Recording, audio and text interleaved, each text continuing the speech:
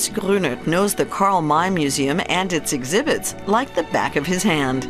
And he firmly believes that the controversial scalp is a part of Northern American history and belongs in the collection. There was a move to get rid of the Native Americans. One way of doing this was to offer a bounty for scalps. Hunters, trappers, or anyone who had nothing to do could shoot Native Americans, scalp them, and sell the scalps to the relevant authorities. For decades, the museum in Radebeul near Dresden has been home to stuffed bears, life-size models of Native Americans, and accessories, including scalps. But the Ojibwe Native Americans from Michigan want one of them back. I will make every attempt to make the world know of this horrific display and dehumanization of Native Americans. I shall continue to fight for the repatriation of these ancestors. What we found offensive was the aggressive tone of the letter. Nonetheless, we replied in a friendly manner, telling them that we were willing to enter into dialogue. The museum manager tries to avoid conflict with Native Americans as a matter of course, but she believes it is important to talk about the use of scalping as a war ritual. That's why she wants to keep the Ojibwe scalp. Giving it back is a different issue because it is our property. You can't just turn up and say, "Give me that." And besides, its origin and ownership have to be proven.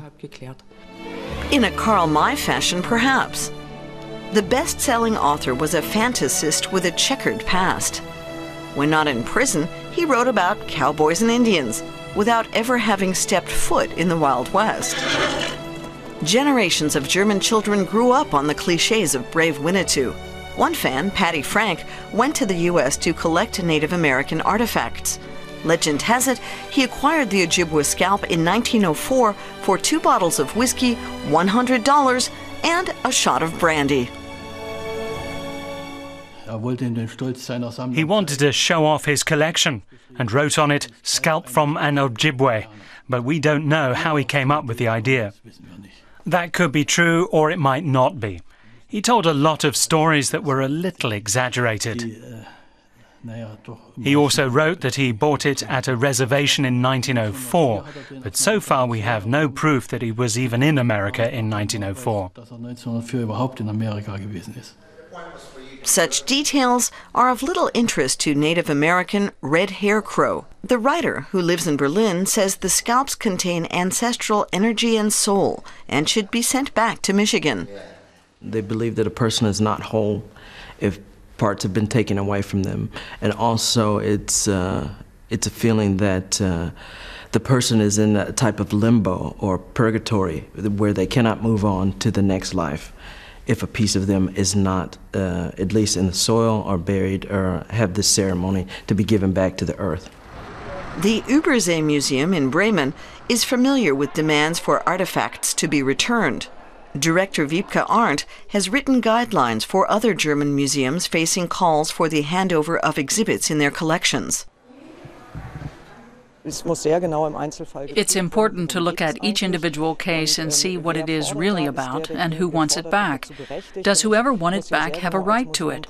A museum should look really carefully at who they're dealing with, because the worst thing that can happen is that you give something back to the wrong person.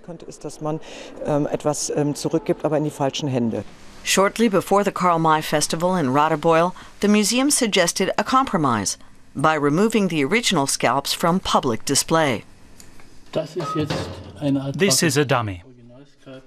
We have replaced the original scalps.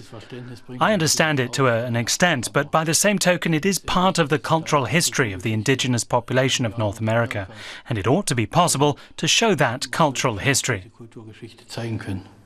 There are protests that are being planned, that are being discussed at this moment for the Karl May Festival and for the museum, especially during that time, to bring awareness and to educate the public.